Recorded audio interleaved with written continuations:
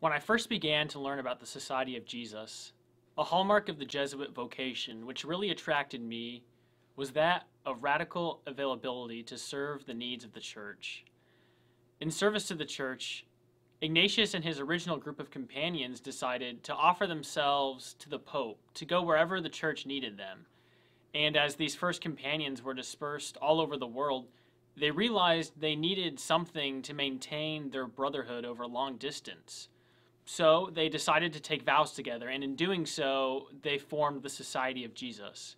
And along with their vows of poverty, chastity, and obedience, they included a special fourth vow of obedience to the Pope in regard to whatever mission he would need to send them on, according to whatever needs the church had.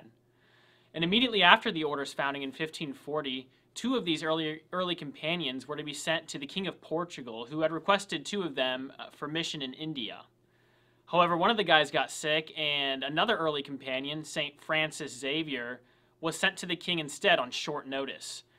Thus began the extraordinary missionary life of this great Jesuit saint. The two Jesuits embarked on an overseas journey of thousands of miles and left everything they'd ever known in Europe and embarked on this mission, never to return home again. Xavier displayed a great fervor for spreading the good news of Jesus Christ and ended up establishing the first Jesuit mission in Japan, and even died in service to the mission as he tried to do the same thing in China. Xavier's letters that we have tell a small part of his narrative and really show the fervor he displayed in winning souls for Christ and having baptized thousands of people in East Asia.